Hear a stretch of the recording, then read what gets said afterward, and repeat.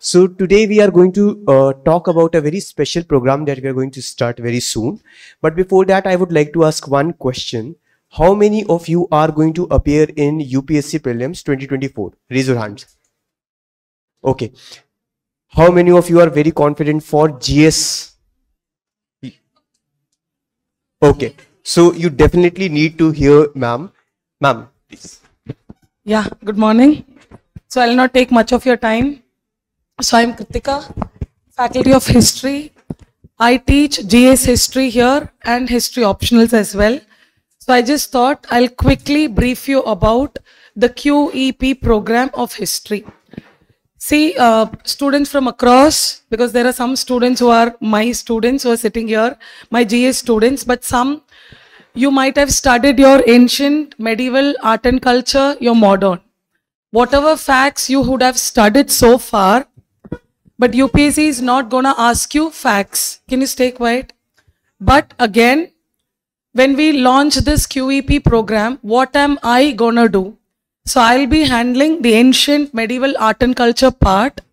So within 4 days, I'll be completing the entire ancient, medieval, art and culture.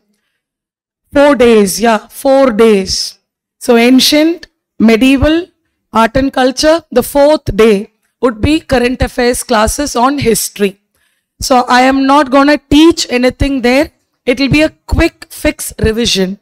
It's like in short I tell, we are going to add on some current affairs there and I'm going to teach you some concepts there. So if you have, say for example, if you have any doubts on Sanchi Stupa, I'm not going to teach you the stupa, but before I start every topic, I give a small glimpse about that topic. Let's take Indus Valley. I will be giving a 10 minutes, a fast revision on Indus Valley. Then we go on to the current affairs. Then we go on to the PYQ, then the discussion. Like that, we keep doing the entire topics of ancient, medieval, art and culture. The last class will be the final class of myself, which will be entirely the current affairs part, and I would be teaching you about the do's and don'ts for prelims. What to do for prelims, because now the pattern has changed completely. If you have 4 options, let's take it. Ma'am, I'm comfortable with A. I know it's B, but I do not know whether C and D is there or not. For that, I would be teaching you how to use a trick only on history. This trick will apply only in history. So you can't apply it to other subjects. Let me tell you that also. So you can't say, ma'am taught me, I will apply it in polity, you'll get 0.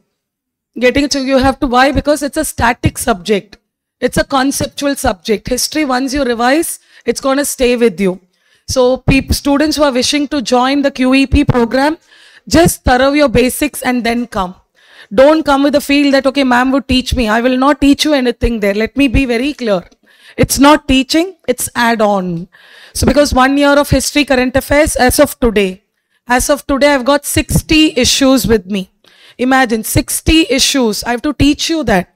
So getting it, so the 4th class will be, the last day would be that. I will be connecting it with the concept. So for that, do your basics rightly and come. So all the very best. Please, students who wish to join, I'll see you in the QEP program. Thank you so much.